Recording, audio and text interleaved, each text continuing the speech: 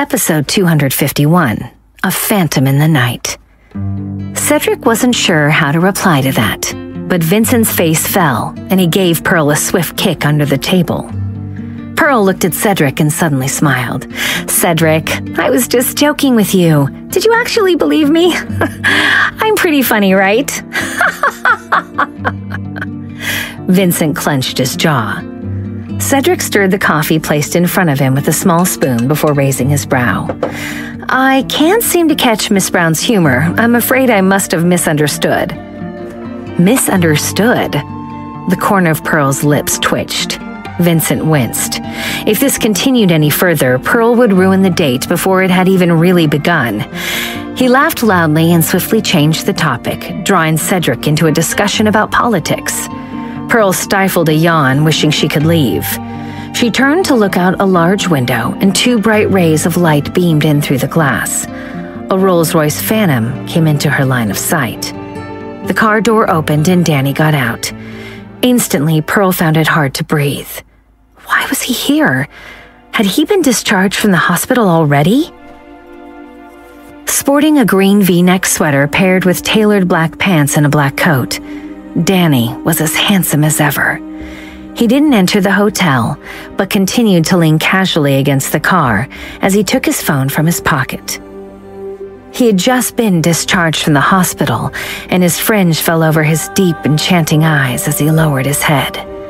The night breeze complemented his languid pose, and he seemed rather cold in the dark mist. Although he stood facing in her direction, Pearl couldn't make out if he was looking at her or not, but she swore she could feel his deep eyes boring into her through the frosty air. Ding! Pearl's phone chimed, and her heart skipped a beat. Tapping the message open, she saw Danny's name, followed by just two words. Come out. Come out. He wanted her to come outside. Pearl? Pearl, what's the matter? Why are you in a daze? Vincent asked. Pearl hastily pulled herself together and chanced to look at Cedric. Cedric was taking a sip of coffee, and his eyes flicked over to her. His gaze felt gentle and harmless.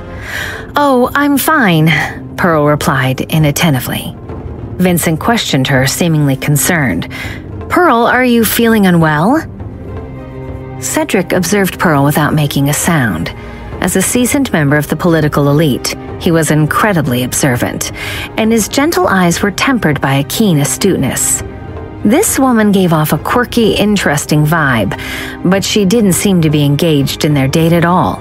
It was clear she wasn't really interested in him, but in a matter of seconds, she transformed into another person, instantly quietening down and blinking her long lashes.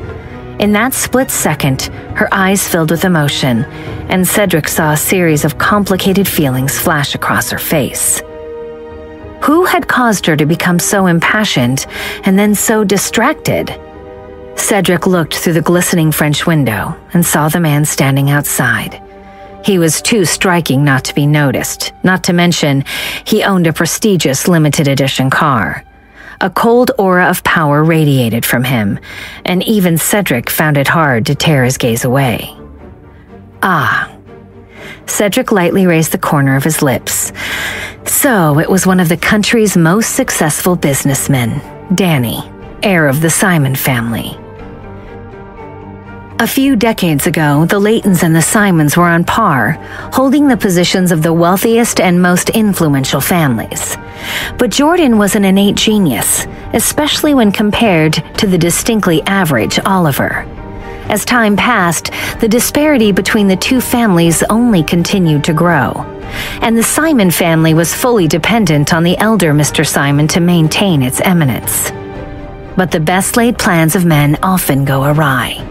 Out of the blue, Jordan suddenly vanished, and Danny appeared from nowhere, glimmering like a polished pearl. In less than a decade since, this man had restored the Simon family back to its former glory. He was a force to be reckoned with. Episode 252, Marking His Territory.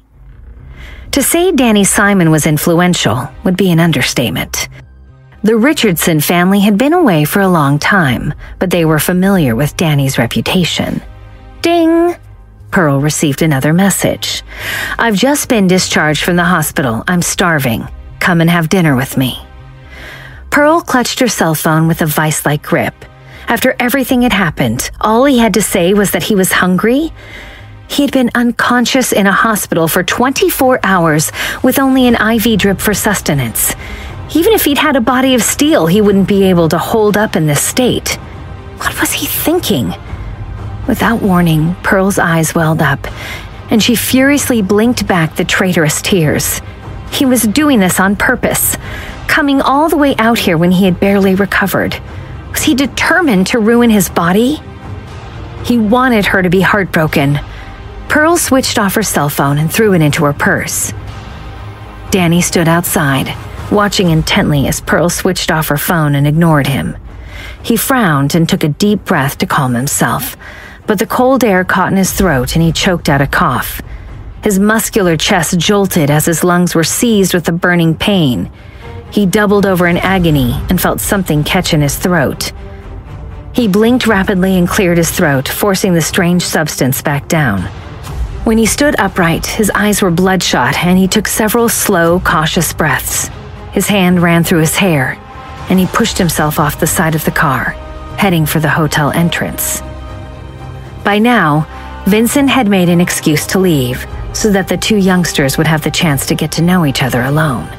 The hotel doors burst open, and a gust of cold wind swept through the private room. A man's glistening leather shoes thudded on the waxed marble floors. Every step he took exuding charisma and power. A deep magnetic voice resounded through the room. Pearl, why didn't you tell me earlier that you were going to visit my hotel? Cedric lifted his head and saw Danny walking toward him. Danny didn't break his stride as an attendant took care of his coat, and he gave a spurious smile before turning his gaze on Pearl. Pearl eyed Danny in disbelief. The Plaza Hotel belonged to him? She hadn't known that.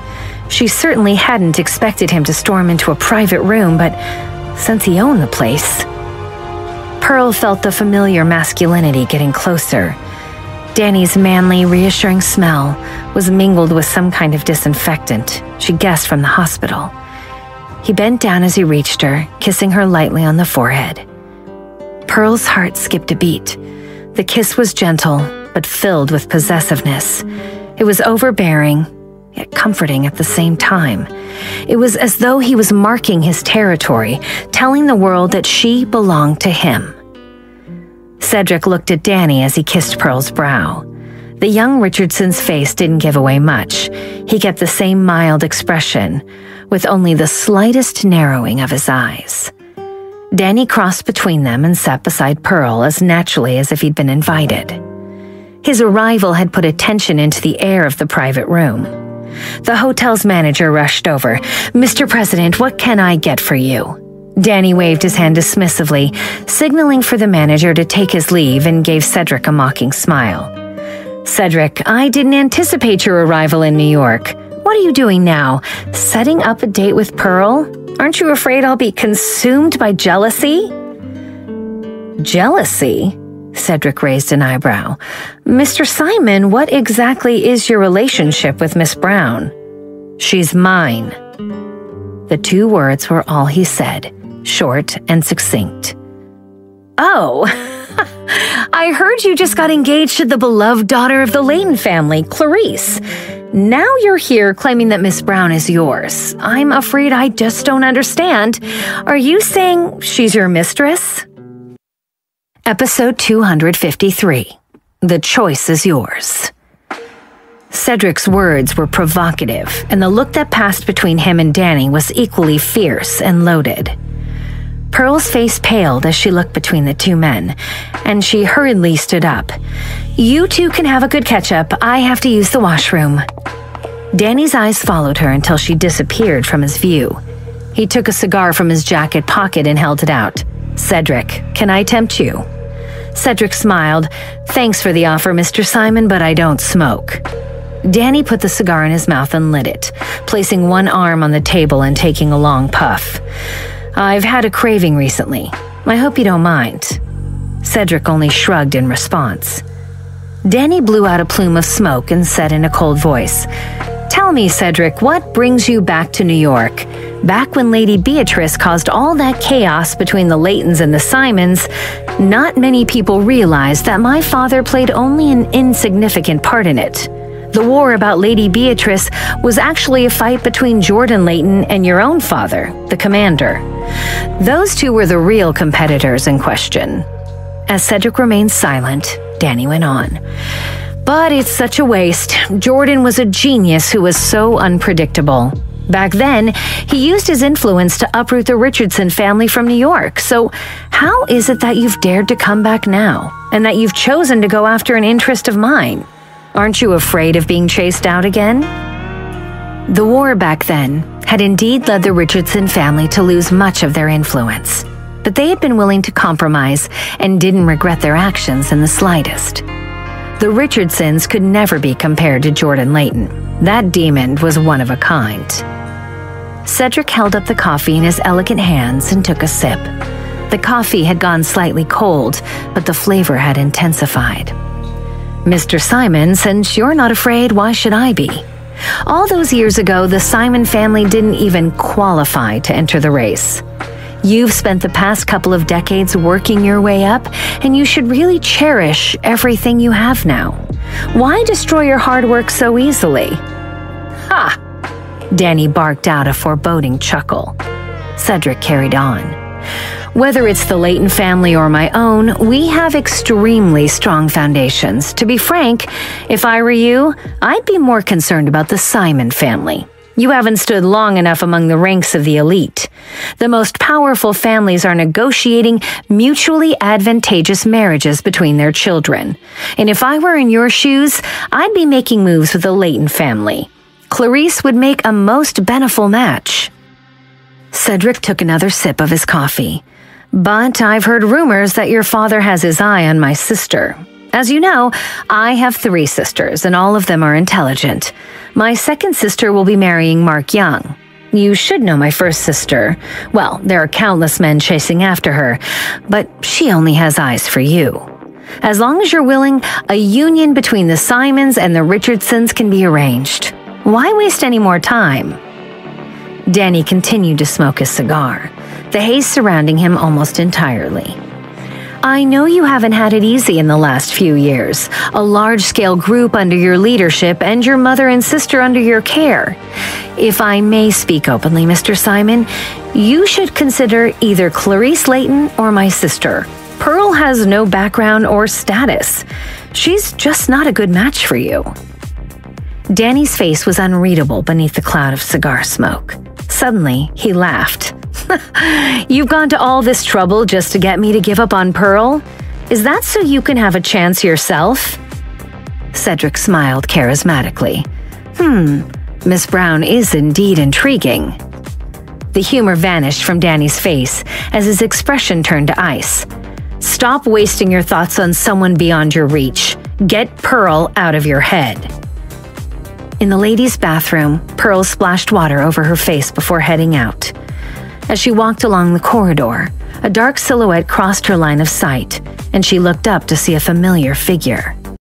Episode 254, Truly Ruthless. Danny stood down the corridor, one hand in his trouser pocket and the other holding his cigar. A frown creased his brow as he took a puff. Pearl could vaguely make out the strong lines of his face through the smoky haze. She pulled her shoulders back and strode down the corridor toward him. He had blocked her way out on purpose, making sure she couldn't leave without facing him first.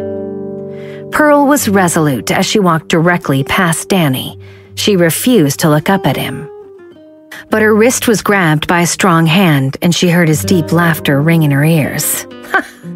"Pearl, you're pretending to be a stranger now, huh?" "Let go of me, Danny," Pearl sneered. Danny cupped her chin with the hand that was holding a cigar. He scanned her face before smirking. "I was lying unconscious in a hospital, and you're out on a blind date. Now you've been caught red-handed, and you even have the nerve to try and ignore me? Pearl, you truly are getting more daring." Danny's cigar hovered by Pearl's face, and she frowned at him and snapped, Get away from me, you reek of cigar. Is the smoke stifling? Danny asked. He dropped his arm before stubbing the cigar out and tossing it into the trash. He took Pearl in his arms and pressed her against the wall, surrounding her with his strong chest as he leaned in close. His fingers returned to her jaw, and he brushed his rough fingertips over her smooth skin. You can explain yourself properly now. Why did you meet up with Cedric? Pearl lifted her head and looked directly into his handsome face. Danny, we've broken up. You're Clarice's fiancé now, and I'm free to do whatever I want. Why should I have to explain myself to you? The people I meet, even who I date, is none of your business anymore. Date? Danny repeated the word through gritted teeth, hissing it out like it was a curse. His tongue flicked out to lick his dry lips. Since being discharged from the hospital, he hadn't had a single drop of water, and though he was smiling, the look in his eyes was bone-chilling. So you're planning to date Cedric. When did you become delusional enough to think you could dump me? Pearl hadn't meant to end up on a date with Cedric, but in the mood Danny was in, she knew there was no point explaining. What do you want, Danny? You're the delusional one if you think I'll still follow you around and be your Enough with the bullshit! Danny pinned her against the wall, his eyes filled with darkness as he poked the area over her heart. You know the reason behind my engagement with Clarice. It wasn't an ideal solution, but I was left with no choice. My love for you has never changed. Yet you want to kick me to the gutter after all we've been through. I've been out cold in a hospital for the last 24 hours, and even now I can't stop worrying about you, waiting for you to call me when the poison acts up. And now I've woken up and come to find you. This is what you're giving me? I never knew you could be so ruthless. He jabbed his finger hard into her chest, and Pearl thought the pain might consume her. Tears welled up in her eyes, threatening to spill over, and she forced them back. You still have no idea what I really want. I don't need your salvation, Danny. She shoved him back with every ounce of her strength. Danny felt a fire rage inside him as he took in Pearl's dismissal. From the corner of his eye, he saw a figure walking towards them. It was Cedric. Danny didn't blink. He lowered his head and captured Pearl's supple red lips with his own. He hated the feeling of having a fever. He hated the helplessness that consumed him. He hated being so weak. He last had a fever when he was a boy, and although this time round his fever was subsiding, the awful helplessness was back again to haunt him. Pearl's lips were soft and moist. Once Danny started kissing her, he didn't want to let them go. It was as if he had found an oasis in the middle of the desert. Her sweetness had him addicted, trapped in those cherry red lips. Episode 255. This chip won't be gambled. Pearl's eyes flew open in shock. All she could see was Danny's handsome face, and even this close, he still looked dashing and perfect. Danny was lost in his passion, exploring her luscious mouth as if he couldn't get enough of her. Pearl took a deep breath, instantly consumed by the faint scent of tobacco that mingled with Danny's clean, masculine aroma. She grasped his sweater tightly in her fists and pushed him away forcefully. Danny, let go of me! Danny took a step back, glaring at her furiously, like a wolf that might swallow her whole. It had been too long since their last contact, and the heat of her body against his, the sweet smell of her, and the feeling of her lips was making him infatuated all over again. Mr. Simon, Cedric walked over. Miss Brown has expressed her unwillingness. Is it fair for a gentleman like you to force a woman to do something against her will? Cedric moved in front of Pearl and raised his arm, putting up a protective front. Danny's cold eyes were tinged with a hint of blood, and he raised a corner of his lips sarcastically. Cedric, you have no idea what you're talking about. You don't know her history, and you're in no position to meddle in my affairs. Now get lost. You're blocking me from something that's mine. The man was truly arrogant. Cedric laughed smoothly. And say I insist on protecting her. What are you going to do then? Danny clenched his fist by his side, his aura dark and oppressive. Cedric drew his other hand from his trouser pocket and began to unbutton his knit sweater. "I've heard, Mr. Simon, that you've spent some training in the martial arts. What a coincidence. I also learned martial arts back in my military days. How about we put our skills to the test?"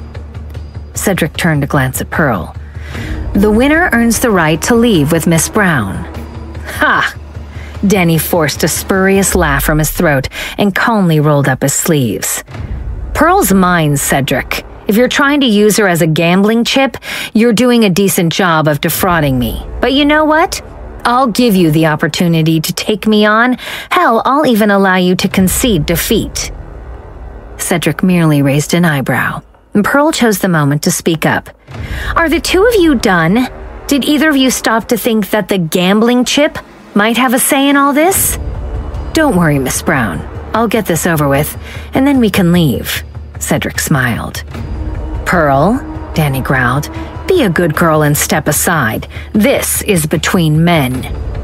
Pearl flinched in anger and opened her mouth to retort, but Danny had already thrown the first punch, hurling his strong fist at Cedric's jaw. Cedric skillfully dodged to the side, avoiding the blow. The atmosphere in the corridor crackled with tension. The two men circled each other warily, sizing the other up. Danny made use of his quick reflexes, and his attack was precise. But Cedric was the son of a high-ranking military commander and had spent part of his own career in the armed forces. He was no less skilled than Danny. After trading blows back and forth, it was clear that a winner wasn't going to emerge anytime soon. Cedric's gaze dropped to Danny's chest. "Are you injured, Mr. Simon?" The two men were equally matched in strength and ability, and both were trained to spot an opponent's weakness. Danny had already exposed his own shortcomings, but Danny only smirked, a sharp and devious glint lighting his narrowed eyes. "Apologies in advance, Mr. Simon. Do excuse me for this!" Cedric lunged forward and struck Danny hard in the chest. Episode 256. Maybe you'll be happy once I'm dead. Bam! The punch thumped into Danny's torso, and he reeled back from the force. Cedric hadn't held anything back. Pearl's stomach lurched and her heart wrenched in pain, as though she had taken the blow herself. The impact went straight to Danny's heart, and it seared in pain as though it was on fire. He had discharged himself from a 24-hour stint in the hospital so that he could find Pearl. And now he had suffered a forceful punch to the same injury that had put him in the hospital in the first place. Pearl could see his profile. His handsome face was taut, and he was clearly in a lot of pain. The punch had been perfect, but as soon as it had landed, Cedric's eyes turned incisive and guarded. Danny hadn't avoided his punch. Why didn't he avoid the punch? He was certainly a good enough fighter, and Cedric had even warned him first. There was only one possible reason. Danny had taken the hit on purpose. Cedric realized he had fallen into Danny's trap. He hurriedly retracted his arm, but it was too late. A heavy fist swung directly into his abdomen. Cedric stumbled back and crashed into the wall. He doubled over in pain, sweat breaking out across his brow. Danny was more callous and cunning than he'd imagined. He'd purposely revealed the injury on his chest, inviting an attack so that Cedric would drop his guard. Danny swayed back a few steps too, but it wasn't long before he had control of his body again. With his gaze locked on Cedric, he raised a corner of his thin lips. "You've lost, Cedric." The two men were both injured, but Cedric seemed the worse off. He could barely stand up straight. "Ha!" Cedric clutched his abdomen with one hand. "You win this round, Mr. Simon. I'll concede defeat." Cedric knew when he was outmatched. It took a lot of balls for someone to use their own injury as bait. The business kingpin was as ruthless as his reputation made out, even to himself. Danny didn't bother to reply to Cedric. He strode over to Pearl and wrapped a strong arm around her waist, pulling her out of the building. Danny steered Pearl to his Rolls-Royce and opened the passenger side. "Get in." Pearl twisted out of his grasp. "I'll head home by myself, thanks. I don't need you to give me a lift." Turning on her heel, she walked away. She hadn't made it far when she heard a muffled groan from behind her. Pearl stopped and turned to look back. Danny's head was bowed and his hands pressed against the injury on his chest. His injuries were hidden under his clothes, but it wasn't hard to imagine that the force of Cedric's blow had ripped the wound open again. "Danny," she jogged back to him, "are you okay? You need to get back to the hospital so they can look at the wound." "Still concerned about me." Danny let his hands drop and looked up with a satisfied smile. It was then Pearl realized that just like Cedric, she had fallen for his act. She stiffened and threw an ice-cold expression his way. "Danny, don't you realize how childish you're being?" Danny didn't take his eyes off her as the corner of his mouth quirked up. His voice dripped sarcasm as he quipped, "Ouch, Pearl. Are you only going to be happy once I'm dead?" Dead? He threw the word out so flippantly, but Pearl felt as though her heart was being twisted in someone's fist. The pain was so intense that she couldn't breathe properly. She knew, deep in her heart, that she still loved Danny, but could she ever have a happy ending with him? The love pea potion could start acting up at any moment, and he wouldn't hesitate to marry Claire if it meant getting the other half of the antidote to save Pearl's life. She'd rather die than have to watch him do something like that. If she were to live, then Danny would have to marry Clarice. If she chose to die instead, how could she let him suffer so much? Episode 257. He's really gone this time. Pearl felt an uncontrollable sadness arising from deep in her heart.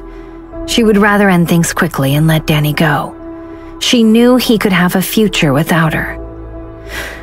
Pearl took a deep breath and looked him in the eye. "Danny, would you please stop pestering me?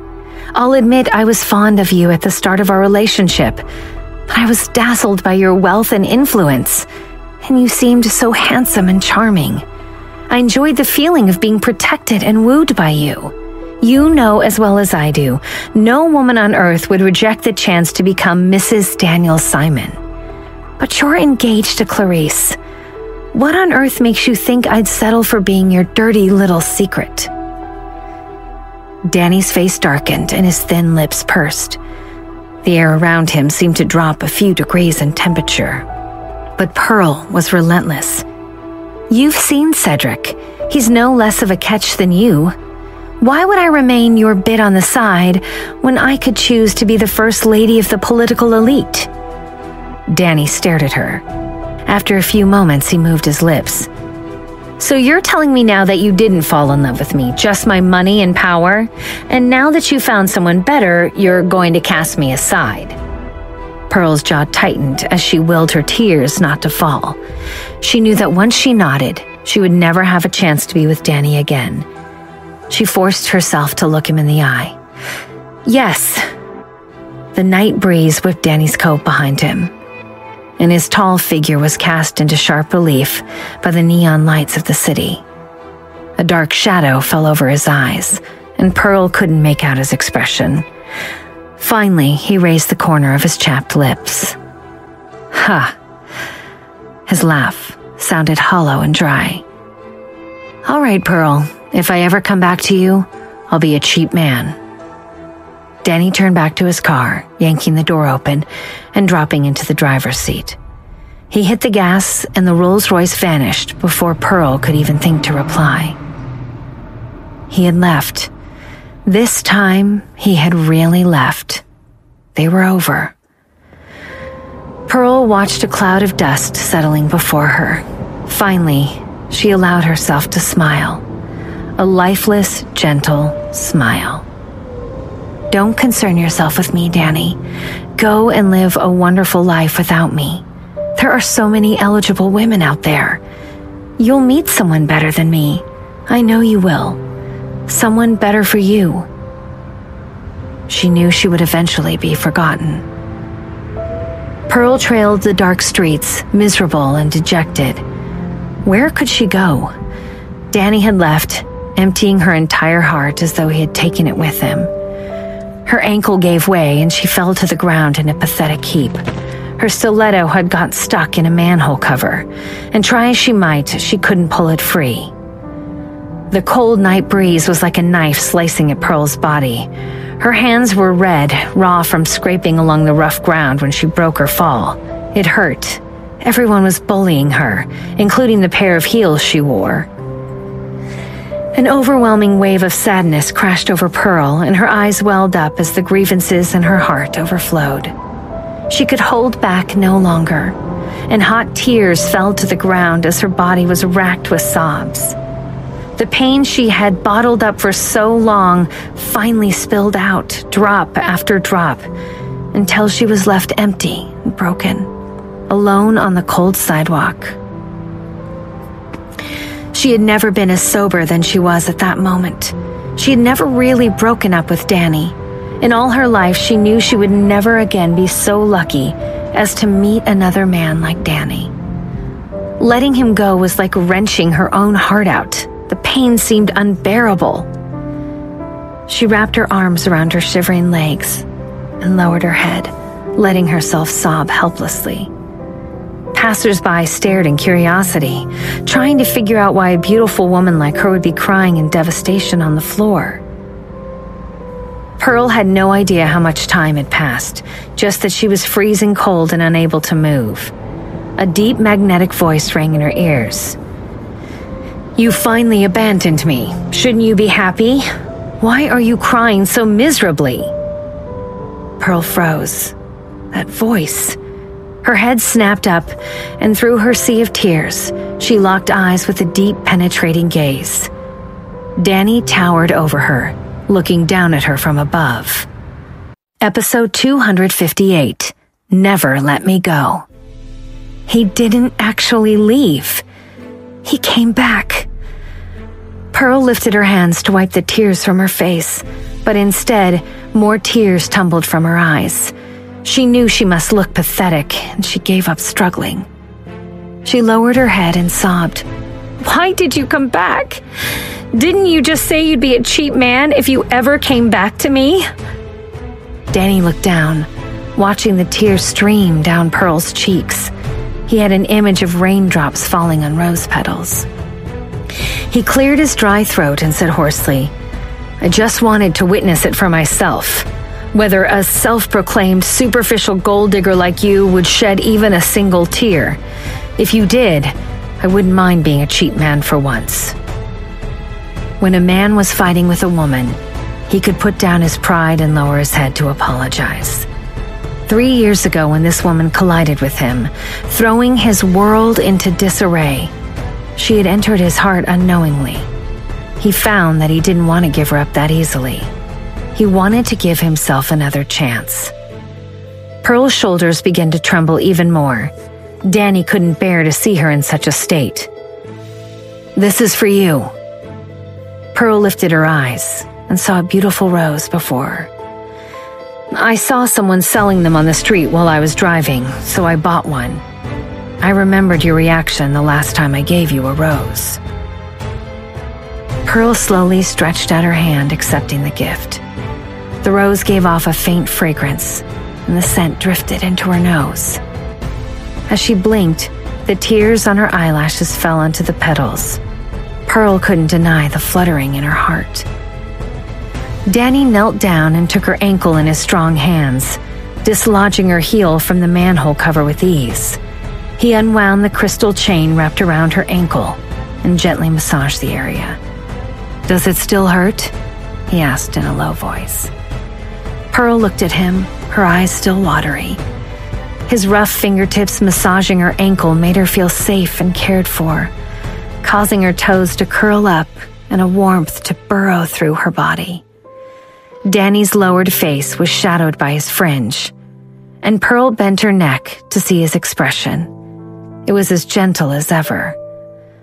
"Not anymore," she replied softly.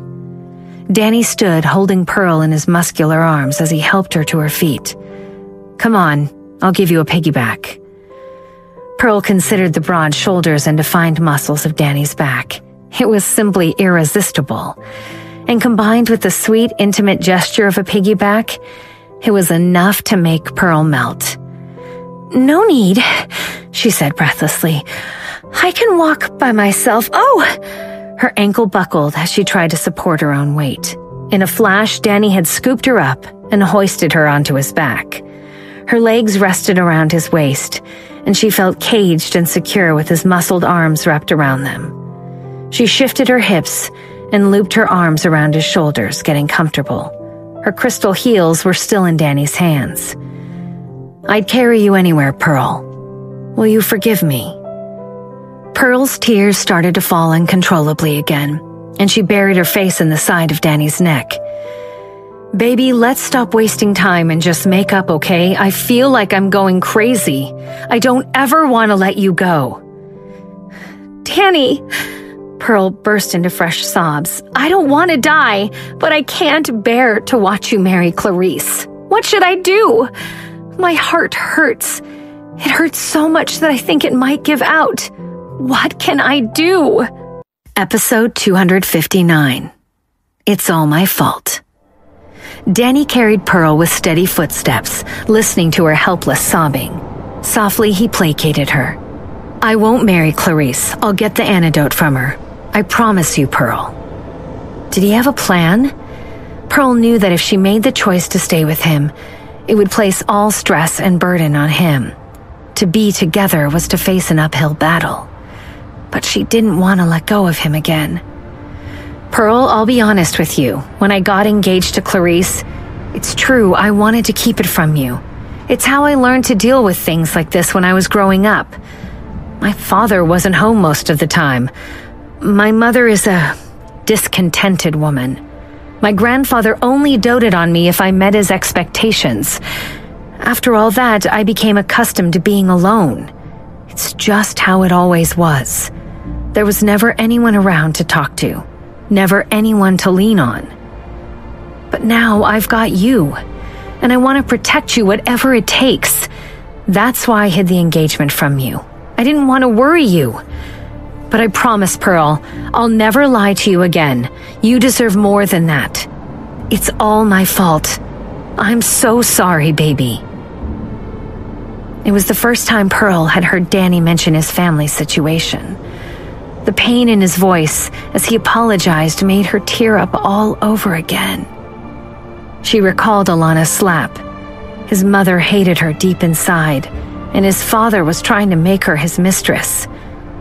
That moment, she didn't feel bad for herself. She felt bad for Danny. How would he react once he found out? He was a human, flesh and blood, and his heart felt pain just like anyone else's.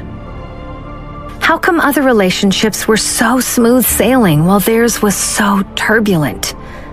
All they wanted was to be together. Pearl leaned over Danny's broad shoulder to kiss his cheek. "I accept your apology, Danny. I forgive you." Danny slowly raised his lips to reveal a genuine smile, his deep eyes creasing with warmth and joy. "Pearl, thank you." "You're welcome." Pearl sniffed and wiped the tears from her face. She had decided to stay with him. No matter how hard times would be in the future, she would hold on tight and never let go. "You don't need to carry me anymore. Let's go home." "But I said I'd carry you wherever you wanted to go." Pearl smiled. "You can owe me." Pearl smiled. "Well, you can owe me. It's a promise you'll have to deliver in the future." "Okay." The two got back into the Rolls-Royce, and Danny leaned over her to buckle Pearl's seatbelt. She pushed something into his mouth. Danny chewed on it, raising his eyebrows. "What is it?" Pearl held the rose in her hand, her eyes twinkling. "Chocolate. Don't you like it?" "No." Danny didn't have a sweet tooth at all. Pearl was momentarily taken aback by his bluntness. "Well, even if you don't like it, you have to eat it. You were just complaining about being hungry. Some sugar will do you good, perk you up." Danny gave her a loaded look. "Oh, you're concerned about my hunger now. Weren't you just out having fun with Cedric Richardson over dinner?" Pearl opened her mouth, then paused and shut it again. He was clearly starting to settle their past scores. This petty man. Mr. Simon, how about I cook you a meal once we're home? Sharp as a tack, Pearl shifted the topic. But Danny kept her pinned under his gaze. He was still leaned over her. You were just having dinner with Cedric, he said in a low growl. His eyes flicked down to her lips. Don't you have anything for me to eat? Pearl swallowed and looked up at him through her lashes. Breathlessly, she said, What do you fancy, Mr. Simon? Danny leaned in and closed the gap between their mouths. He took her plump bottom lip in his teeth and bit down, gentle yet firm. A whimper escaped Pearl's mouth, and she felt the hairs on the back of her neck stand up. This tastes pretty good to me, Danny murmured, before pressing his lips back to hers and conquering her tongue with his own. Episode 260, Tender Loving Care. Pearl blushed. Her eyes grasped at Danny's sweater, feeling rock-solid pecs beneath the silky cashmere. Danny didn't just look great, he felt amazing too. When he surrounded her like this, the smell, the taste, the feel of him all over her. Pearl felt like all her senses were drowning in him, and every rational thought disappeared from her mind. She had lost track of time when they came up for air. Danny cupped her cheek in his large palm, dotting soft little kisses across her lips and nose. Your place or mine. As soon as they got back, Pearl went to the kitchen to make some soup. Since his high fever had only just subsided, Danny needed something light and nourishing. She chopped up some chicken and veggies, sprinkling in herbs and spices as the pot simmered. Perfect. The soup bubbled fragrantly, looking almost as delicious as it smelt. Danny, the soup's ready. There was no response. Pearl dished out 2 bowls and took the soup out into the living room. She paused in the doorway and smiled. Danny was sprawled on the sofa, his long legs across the coffee table in front of him. His eyes were shut and his broad chest rose and fell in the slow rhythm of deep sleep. His hair had fallen over his face, covering the bruise under his eye, and his handsome features looked unusually pale. After taking off the cold, arrogant mask he wore, Danny's exhaustion finally had a chance to be felt, and he drifted off almost as soon as he sat down to rest. Pearl felt a sudden urge to cry. She felt so bad for this man. She gently placed the soup on the coffee table and padded over to the front door. Danny was so tired that he hadn't even changed out of his leather shoes. She fetched a pair of men's slippers and went back to crouch beside the sofa. Slowly, she undid his laces and eased his shoes off one at a time. Danny was a light sleeper, even in exhaustion, and he jolted awake at her touch. He looked down at the figure crouched beside him, and the tension melted from his body. His eyes softened as he took in the scene at his feet. Pearl was changing his shoes for him. Her skin glowed beneath the soft yellow lighting, and she had tied her silky black hair into a ponytail while she cooked, exposing her graceful neck. The pink cartoon apron and the strands of hair that had fallen loose around her cheeks only added to the picture of domestic sweetness. He liked the feeling of Pearl taking care of him. 3 years ago, the booming economy was reaching an era-defining peak. Danny was shrewd in seizing the opportunity before him, and he'd risen to a dizzying height of wealth and power. Every financial and society magazine in the country was trying to get a hold of him, but he did his best to stay out of the limelight. Back then, everything he touched became news, and gossip sprang up wherever he went. Even then, he still harbored a gentleness deep inside of him, but it had been a long time since he'd let it see the light of day. Tonight, he let that guard down. The gentleness bloomed on his face as he watched this beautiful woman change his shoes for him. Her movements were quiet and tender, filled with love as she tried not to disturb his rest. What would it cost to make this last forever? This scene, this moment, would stay etched on his heart for eternity. Pearl glanced up at his face. "You're awake?" She gave him a radiant smile. Danny shut his eyes and breathed in deeply. The The soup's ready. You should eat it while it's still warm. Pearl passed over a bowl and spoon, then settled herself on the sofa beside him. Danny took the soup gratefully, spooning a generous portion into his mouth. He closed his eyes and let out a satisfied moan. "Is it good?" Pearl asked. Danny nodded. "It's so good. Your mom never cooked you soup?" "No." Pearl felt her heart twist again, overcome by pity for the neglected child Danny had been. Danny opened his eyes and took in her expression with a raised eyebrow. "What kind of look is that? So my mother never cooked me soup. That's what the kitchen staff were for." Pearl blinked and shook her head in resignation. Episode 261. Damaged Goods. Pearl didn't feel bad for Danny anymore. The man was an expert at spoiling the mood. Danny finished the soup off quickly, spooning every last drop from the bowl. Pearl took the empty dishes and stood up. "I'll go wash up." Danny stretched out a muscular arm and grabbed her slender waist. Without exerting too much strength, he pulled her onto his lap, burrowing his head into her neck and taking a deep breath of her fragrant scent. Wash the dishes tomorrow." Pearl was caught off guard as she fell onto Danny's lap, and the empty soup bowls wobbled in her hands. As she tried to straighten up, she accidentally knocked the wound on Danny's chest. He stifled a groan of pain.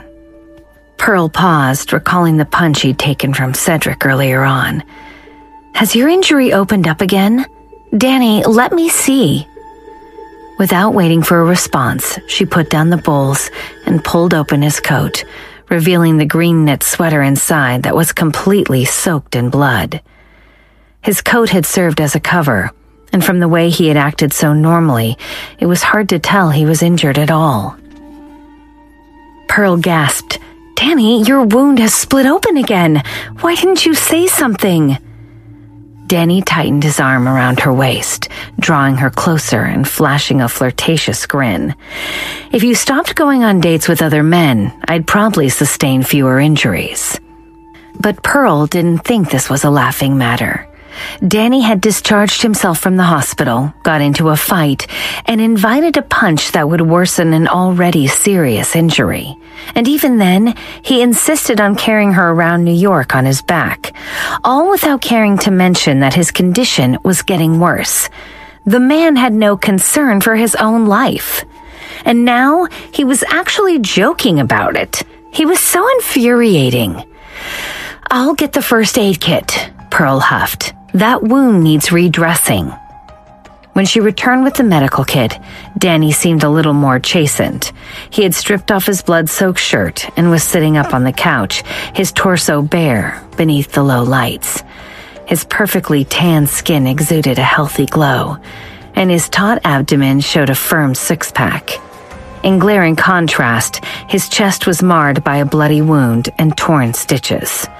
The skin looked raw and angry, and Danny used his bunched-up shirt to stem the fresh blood oozing from it. Pearl took out some gauze and cleaned away the blood before sterilizing the cut. She dressed the wound, gently smoothing tape across Danny's pecs to hold the bandage in place. "Does it hurt?" Pearl's long eyelashes fluttered with worry as she softly pressed the tape to Danny's chest. Danny, on the other hand, felt a warm satisfaction at seeing her so concerned. "It hurts." "Really?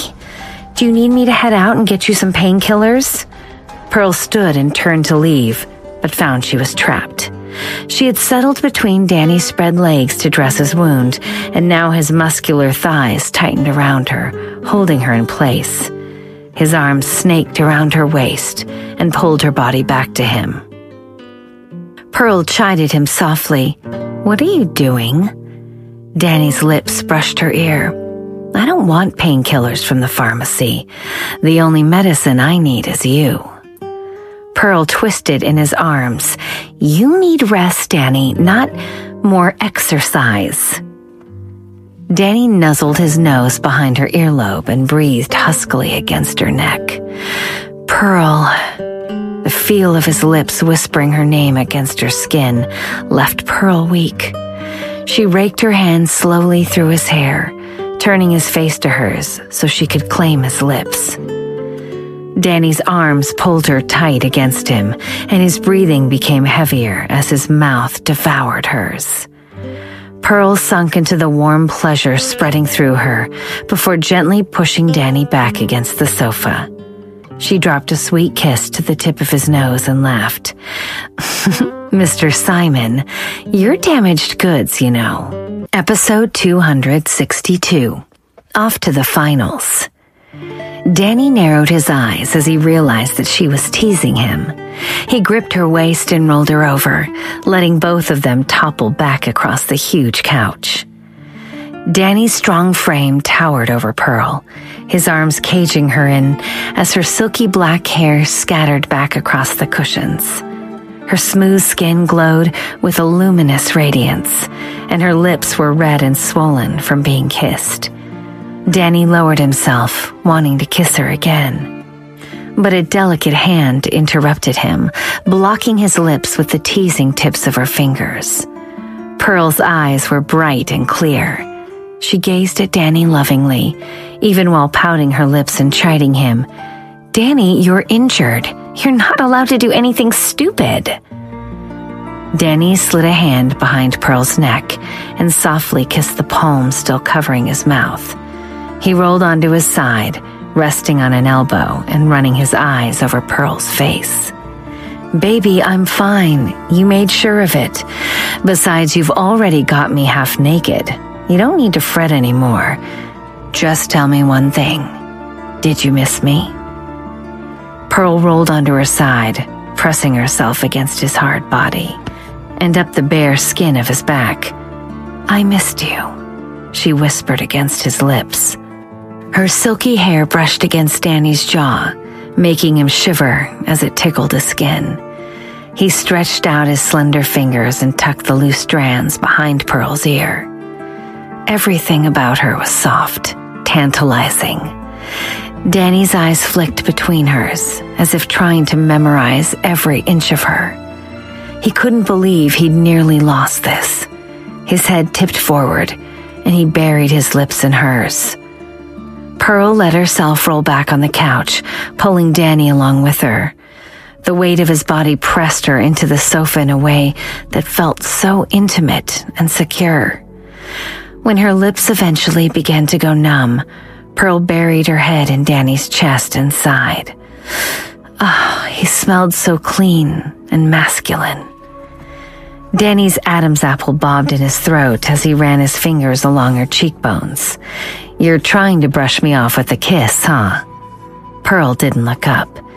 The kiss had left her melting, too warm and cozy to move. The only thought in her mind was that she wanted to stay in these arms forever. When your injuries get better, she murmured into his chest, I'll give you a lot more than that. Danny smirked, his voice deep and low. I'm flying out on business tomorrow morning. I'll be gone for around a week. The finals for the DHA Queen begin in a few days, and the shoots at the Borgata in Atlantic City. You can head there first, and I'll come find you as soon as I'm done. The finals for the DHA Queen? Pearl frowned. She'd already been blacklisted by Oliver. Her teeth worried at her bottom lip, almost drawing blood as she pondered how to break the news to Danny. Two slender fingers lifted her chin, and Pearl made eye contact with a penetrating gaze. Danny's eyes were sharp, but his voice remained calm as he asked, What's the matter? Are you hiding something from me? Pearl wrapped her hands around his strong waist and hugged him close. Instead of answering his question, she asked one of her own. When are you going to break up with Clarice? In the public eye, she's still your fiancé. Until it's officially over, I'll have to stay a secret. It's like we're having an affair. Her change of topic worked. Danny's smirk dropped instantly, and he kissed her gently on the forehead. Pearl, trust me. I'll take care of everything soon enough. Since you threw away half the antidote, we need to get hold of the other half. Pearl stared into Danny's eyes and nodded. Okay, I trust you. When Pearl woke the next morning, Danny had already left. She got a notification saying the DHA management had released her name, officially beginning the finals. Pearl didn't know how it happened, but she wasn't about to pass up the opportunity to fight for the DHA crown. The next couple of days were a whirlwind of packing, manicures, and making last-minute arrangements with Janet. Pearl's stomach fluttered nervously as her car pulled up outside the towering luxury casino resort. As she walked through the dazzling entrance, Pearl spotted a familiar face. "Lana, what are you doing here?" Episode 263. Roomies. Lana turned at the sound of her name and hurried over, relieved to see a familiar face.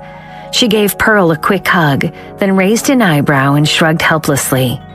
"I didn't have a choice. My mother-in-law forced me to come." Lana was truly helpless. Mrs. Wright had heard about James attending the DHA trip and had immediately gone to find Lana, going as far as packing her daughter-in-law's bags and putting her on her own private plane. Pearl gladly held on to Lana's hands. "Well, thank God you're here. You can accompany me." "That's for sure. That DHA crown is yours," Lana answered in determination. Hearing her confident words, a radiant smile burst out on Pearl's face. "Pearl, quick, come and see. Everyone participating in the trip has assembled," Janet whispered.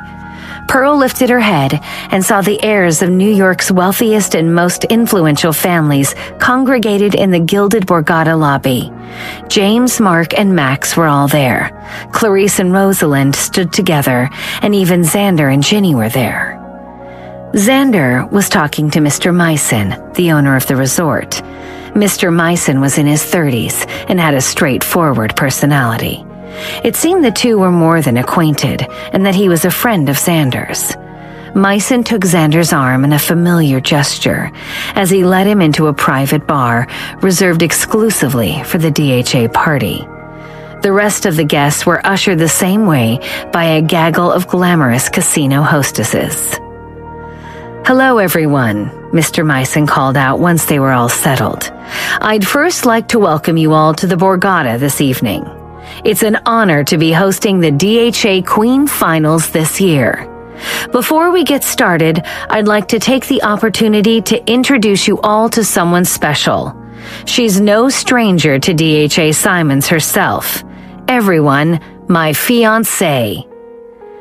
Mr. Meissen's fiancé? Who could it be? A familiar figure appeared in front of the crowd. Unbelievable! It was Sally. Pearl hadn't seen Sally in a while and had been happy to forget all about her little sister's existence. Despite knowing what a grasping schemer Sally was, Pearl was still surprised to find she had bagged herself a new fiancé in such a short period of time.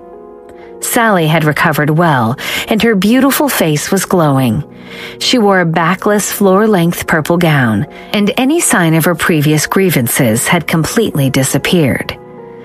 Mr. Meissen walked beside Sally with steady footsteps, holding her narrow waist in an intimate gesture.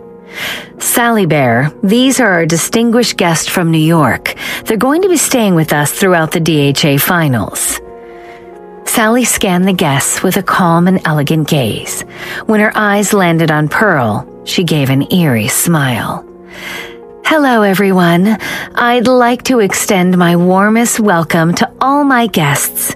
Your rooms have been prepared for you, and you have some time to rest before the activities begin. Miss Layton, are you sharing a room with Mr. Simon?" Everyone's gaze landed on Clarice. After all, she was Danny's fiancée. Pearl's heart skipped a beat. Danny would be sharing a room with Clarice? On the night of the engagement ceremony, Pearl hadn't had the chance to confront Danny about the deal he'd made. Had he slept with Clarice? Clarice batted her eyelashes and bit her lower lip in a show of shyness. Rosalind piped up for her. "Of course. After all, Mr. Simon and Clarice are getting married soon." Why, of course, Sally simpered coquettishly at Mr. Meissen. Miss Layton is Mr. Simon's fiancée. We couldn't possibly keep the two apart. The staff were ushered forward to show the guests to their rooms. Along the hallway, Pearl and Lana were entering their suite when they met Rosalind and Clarice. When she spotted Pearl, Rosalind raised her voice and curled her lips into a disdainful sneer. "Clary, babe, the night of your engagement ceremony, you slept with Danny, right?"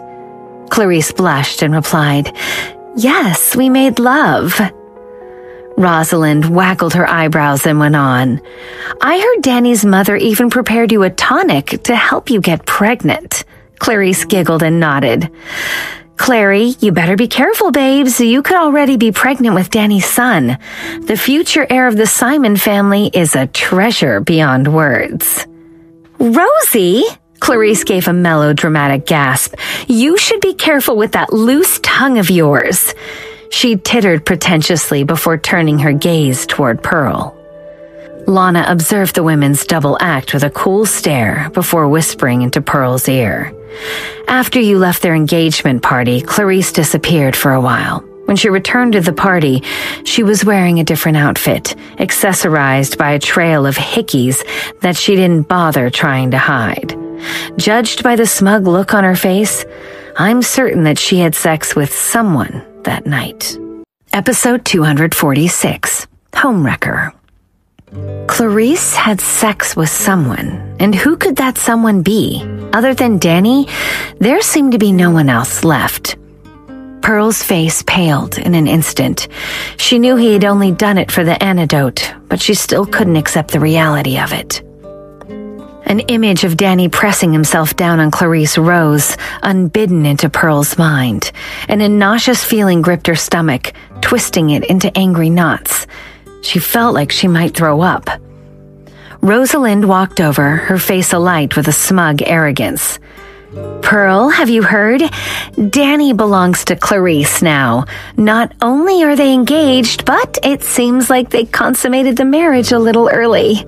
A word of advice, have some dignity and stop acting like a shameless homewrecker." Homewrecker?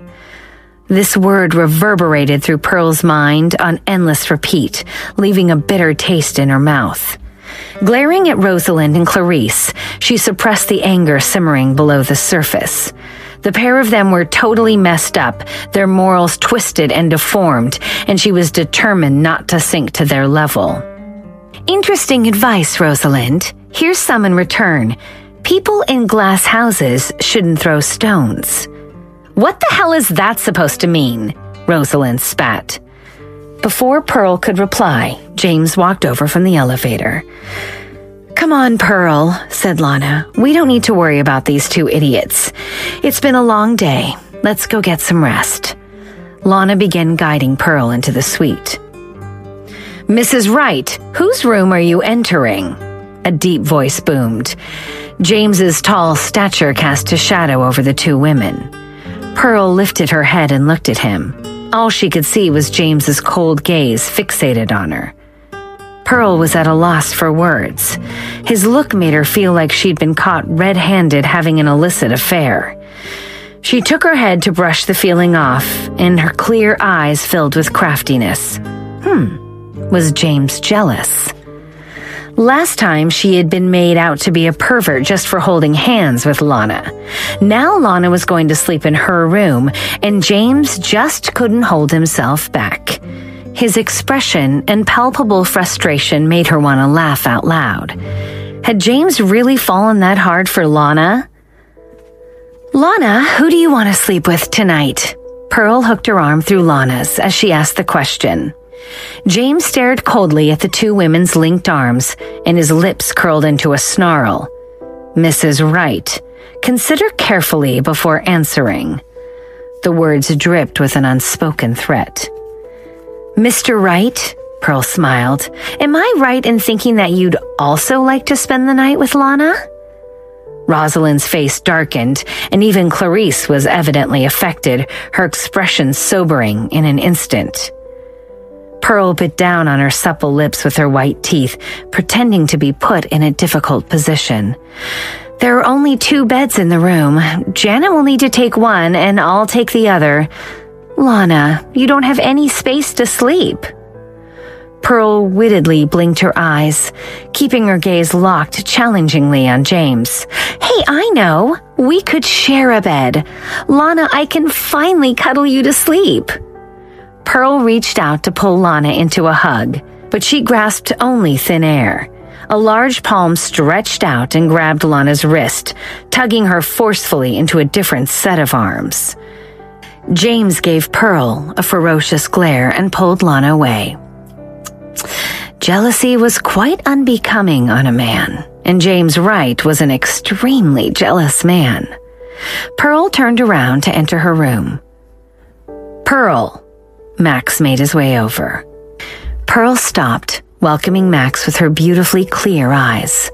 Hello, Mr. Glenn. Max winced at her formal address. There were so many things he wanted to say, but the words stayed stuck in his throat, and he lowered his head. A sarcastic voice rang out.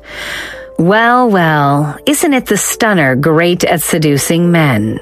Episode 265. More than just friends? Mark had arrived. In his hands, he held a room key card. Pearl saw the number and realized his room was right opposite hers. With one hand in his pocket, Mark gave Pearl a sideways glance, scoffing and making fun of her at the same time. Pearl was affronted. Mr. Young, did I seduce you? Mark's jaw fell open. If I didn't seduce you, you'd better keep your opinions to yourself and remain a quiet onlooker. Just watch the drama unfold without a word. Pearl stepped into her room and slammed the door in his face. Mark's handsome face darkened. He walked over and kicked the closed door. Bang! The door stayed shut, and Mark's foot hurt so much he wondered if he had broken a toe. Damn it, Pearl! James pulled Lana into his suite, throwing her on the bed and lifting his fingers to rip off his tie and unbutton the top of his shirt. His deep breathing seemed like the only thing holding his composure in place. James planted his palms on the bed and leaned over Lana. His cold gaze raked over her beautiful face. Tell me, Mrs. Wright, what's going on with you and Pearl? James lowered his muscular build to cage Lana's body in his arms. She couldn't escape, so she batted her long eyelashes in a show of innocence. Really, she hadn't been an active part of the drama just now. She pushed herself up on her elbows and looked at James with composure. Mr. Wright, what do you mean? You're playing dumb with me, huh? You apparently suffer from sexual dysfunction. Or is it just that you're more interested in women than men? Lana raised an eyebrow and asked, I'm intrigued. What exactly do you think Pearl and I have been up to? James stuttered, caught off guard by the question. Then his expression darkened and his brown lips turned pale. It must be hard being so shameless. Truly, you've widened my horizons. You've implied that Pearl and I are having some kind of secret affair.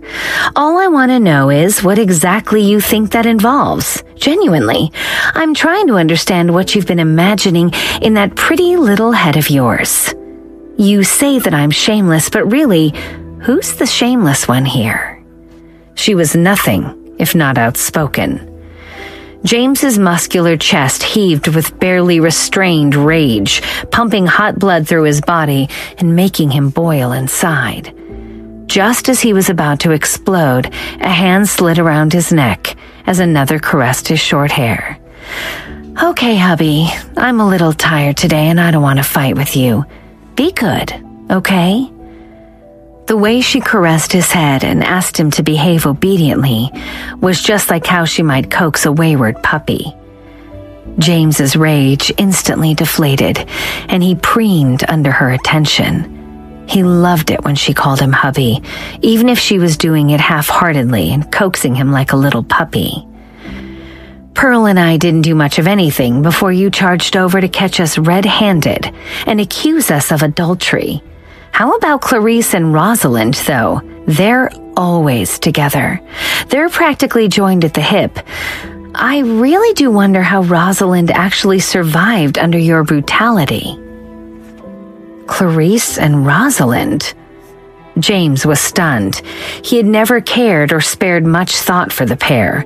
Even if they were always hanging out together, he didn't think it strange, but when Pearl was around Lana, he had never failed to flare up. Every time he saw her, he had to find fault with it. Don't try to change the topic. How could those artificial sisters compare with you?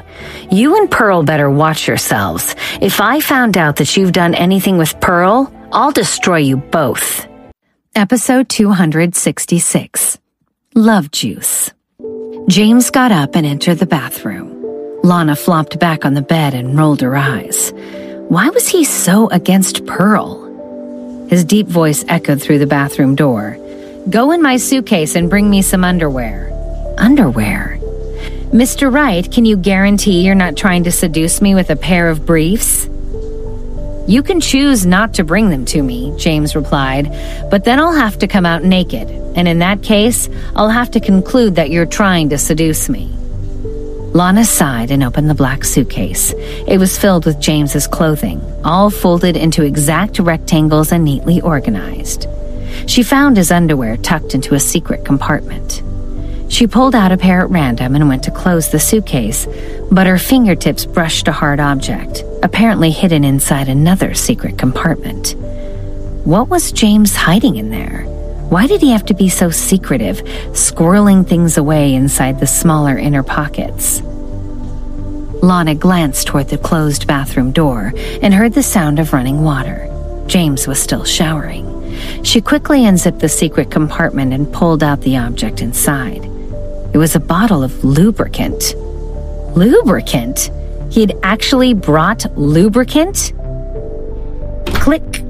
There was a gust of cold air as the bathroom door suddenly opened. James walked out with a towel wrapped around his waist, his torso bare and glistening with moisture. His voice was tinged with irritation. Why are you taking so long? He trailed off as he saw the unzipped secret compartment and the bottle in Lana's hands. Indignation flashed across his face and he stormed over, giving the suitcase a callous kick to slam it shut. He gave Lana a hard stare. Who gave you permission to rummage through my personal belongings? Lana smirked. You did. You asked me to bring you underwear. For some reason, you chose to pack it in a hidden compartment. I was merely doing as you asked. You! Mr. Wright, is that the sound of shame and anger or guilt? What exactly is this? Lana waved the lubricant bottle at him. James's jaw tightened and he thrust an arm out to snatch the lubricant from her hands. But Lana skillfully deflected him and spun around. Did you purposely leak the news of this trip to your mother so she'd make sure I came too? And then you planned to make use of this? Lana squinted at the label on the bottle. Love juice? Honestly, I assumed you were too proud to have to rely on lube to get a woman to sleep with you. It seems I overestimated your capabilities. When did you become so lowly? James's handsome features were twisted with anger and embarrassment. He would admit to tipping his mother off about the trip. He knew his mom stood a better chance than him of getting Lana to come along. But he still couldn't figure out how he lost his mind and driven to the pharmacy to buy a bottle of lubricant. Before he knew it, he was at the counter paying for the damn thing. Faced with Lana's disdain, he felt like an utter fool. James grabbed Lana's narrow waist and pulled her into his arms. As he stared into her eyes, he meant every word he murmured to her. Lana, you're gonna beg me to have sex with you one day. It was time for dinner. The visitors had gathered in their private dining room, where Mr. Myson was laughing lightheartedly. Miss Brown, Miss Crowley, since the two of you are here for a competition, your challenge this evening is to fix dinner for everyone. The guests will have the right to choose their preferred side, and whoever has the most votes will win. Episode 267. something only bad girls do. Okay. Pearl and Rosalind both entered the kitchen. Pearl took a glance at the ingredients allocated to her and saw that there was a decent variety. Fully confident in her culinary skills, she washed her hands and started to prepare the ingredients. But a problem arose when she realized that she hadn't been given any kind of seasoning. Where was the salt, sugar, herbs, and spices? Pearl wrinkled her forehead. Mr. Meissen, I don't have any seasonings. How am I supposed to cook without them? At Mr. Meissen's side, Sally tittered and said in a syrupy voice, Miss Brown, this is a test of your adaptability. It's up to you to prove yourself. Pearl rolled her eyes and retorted, so how come Rosalind isn't being tested in the same way? She has everything right there. Sally pouted her red lips in an expression full of grievance and clutched at Mr. Meissen's arm. Meissen, Miss Brown is scolding me. Mr. Meissen's gaze was fixed on Sally, drawn in by her coquettish ways. As she rubbed herself against his muscular chest, he slid a large palm behind her back and down to fondle her behind. Miss Brown, if you are unsatisfied with the conditions, you may choose to withdraw from the competition. Pearl watched the sleazy action in front of her and understood what was going on. Sally was riding on Mr. Meissen's coattails and making things difficult for her in every possible way. With Sally's unchecked interference, Pearl was bound to lose the competition. She had to find a way to get rid of her scheming little sister. But Mr. Meissen was the host of this round, and he doted on Sally. Getting her out of the way would be no easy feat. Pearl could only slowly strategize, and her mind churned with possibilities as she turned back to the kitchen. Sally watched in satisfaction as Pearl admitted defeat and retreated to the kitchen. She smiled and winked at the man fondling her. Meissen, you're the best. Mr. Meissen's hand wandered over her exposed back as he caressed her silky skin, and he slowly raised his other hand to touch her button nose. And how are you going to thank me? Sally Bear? How would she thank him? Bam! Sally dropped her phone on the carpet and bent over to pick it up. She made sure that on the way back up, her face brushed against Mr. Meissen's thighs. The man watched in delight, completely aroused. He couldn't wait to throw Sally onto his bed. Mr. Meissen lived in the casino, surrounded by women who were professional provocateurs. His staff were highly trained and well paid to lure the wealthy clientele into spending as much money as possible during their stay. Sally was different, though. She didn't work for him. She just seemed to turn up one day and fall for him, drawing him in until he could no longer restrain himself. Though she looked like an innocent goddess on the outside, she was a vixen inside, and when she appeared to seduce him, her every action was so alluring that he couldn't help but fall in love with her. Mr. Meissen was caught up with Sally teasing him until a cold-eyed stare landed on them both. Ginny was wearing a white dress, with her silky hair tumbling over her delicate shoulders. Her youthful face was emotionless as she observed Sally nuzzling her face around Mr. Meissen's pants and laughing. A tall figure blocked Ginny's line of vision, and Xander placed a chocolate pudding in her hands. Ginny, try some of this. Ginny turned her attention from Sally to Xander's handsome face and asked, What is she doing? What was Sally doing? Xander cleared his throat, his brown eyes crinkled in wry amusement. She's doing something that only bad girls do. You don't need to know the details. Jenny didn't ask anymore and started to eat the pudding. As she pulled the spoon from her mouth, a smear of chocolate was left at the corner of her lips. Xander pulled out a tissue to wipe it away. His rough fingertips inadvertently brushed Ginny's lips, and she lifted her head to look at him, sticking out her tongue to lick his finger. Episode 268, The Cook-Off. Xander's perfectly crafted face darkened in an instant, and he glared at Ginny with his brown eyes. Displeasure and disapproval were reflected back at her as he silently warned her about her actions. Ginny lowered her head and continued eating the pudding without another word. Pearl walked out of the kitchen and smiled. "Hello, everyone. I've prepared dinner. Tonight, I'll be serving steak and vegetables." The male wheeled out a trolley laden with food. Sally piped up, her voice full of disdain. "Miss Brown, you've only prepared steak and vegetables? You don't even need culinary skills to make that. How dare you even serve something like this? It's disrespectful to the competition itself." Pearl raised her brow while looking over at Sally. "Miss Bowles, you can choose not to eat what I've made, but I strongly recommend that you don't. Vegetables and protein are well known to help with weight loss. You've gained some weight since I last saw you, haven't you?" Gained weight? Sally instantly lowered her head to take a look at her figure. "Pearl, I want steak and veg." Almost immediately, Lana went to sit beside Pearl. The culinary contest was really a popularity competition.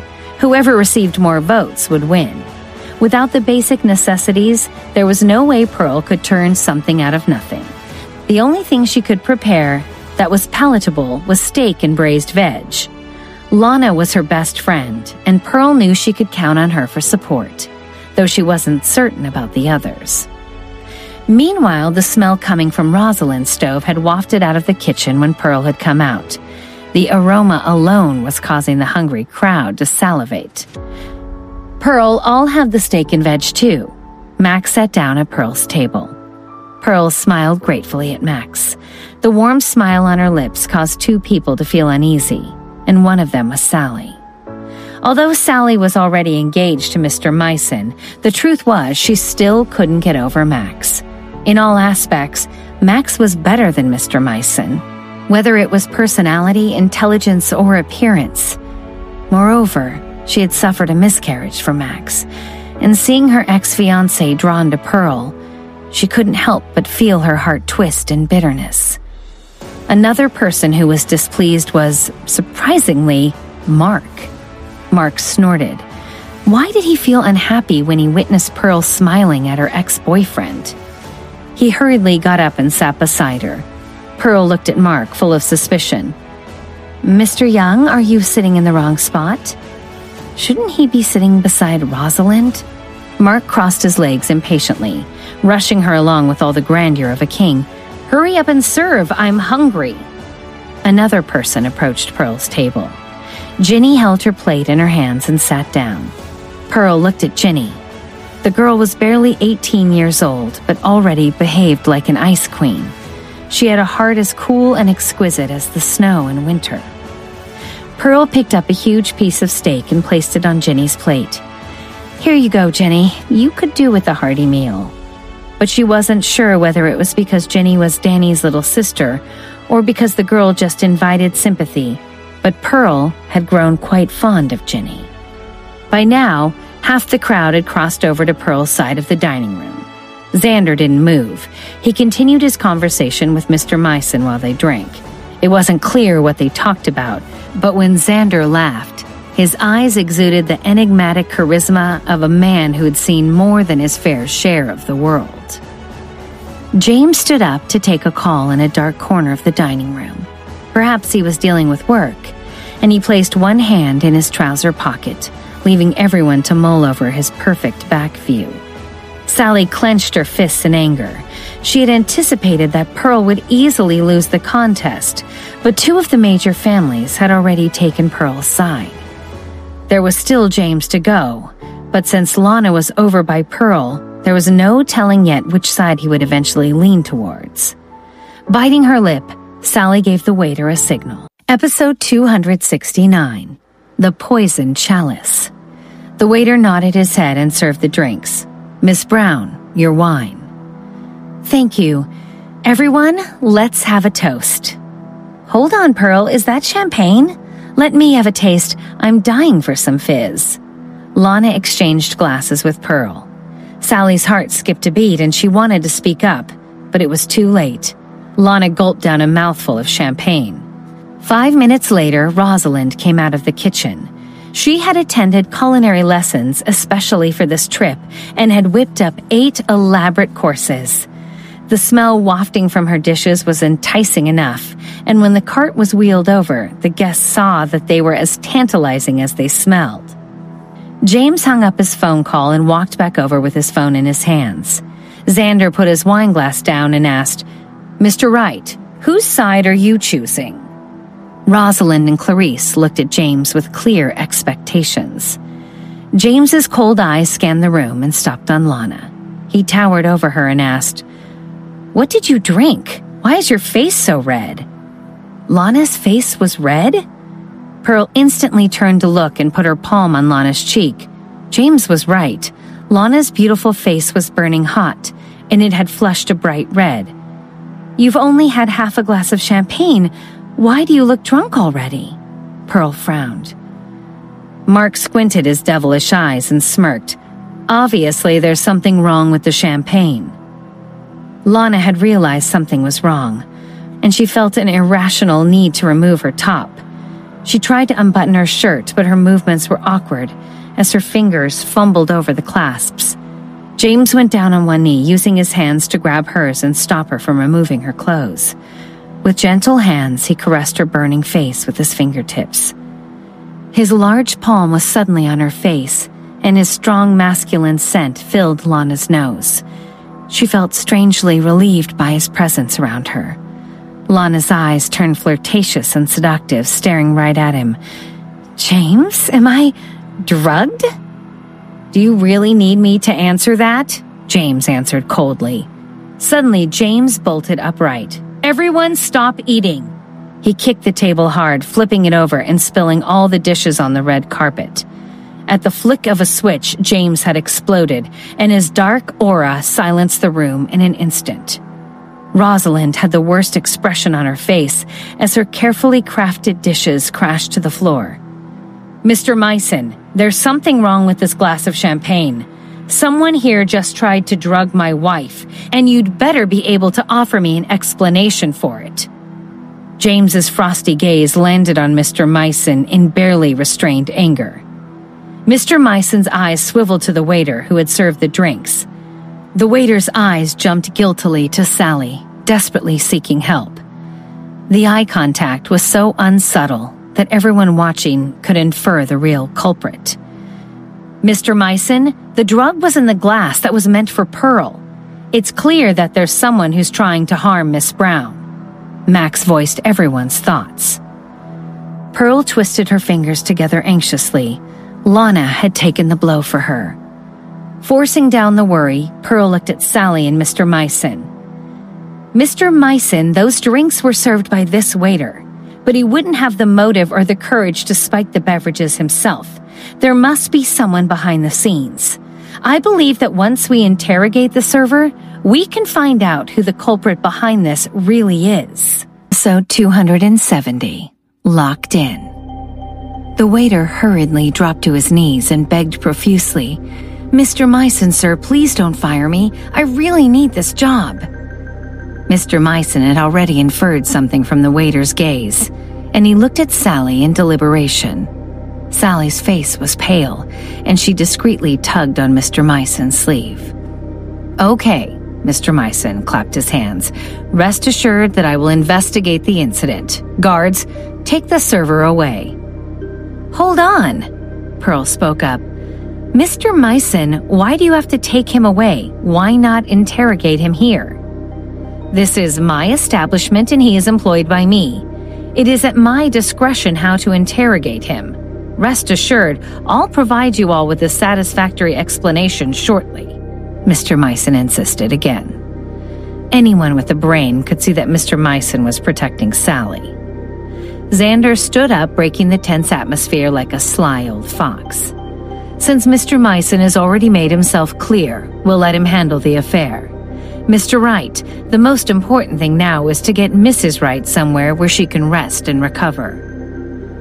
James retracted his frightening gaze and lifted Lana up without further hesitation.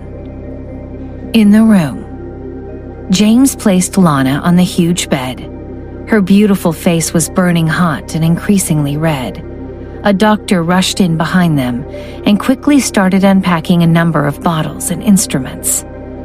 Pearl stood beside the bed, looking at Lana anxiously while feeling terrible inside.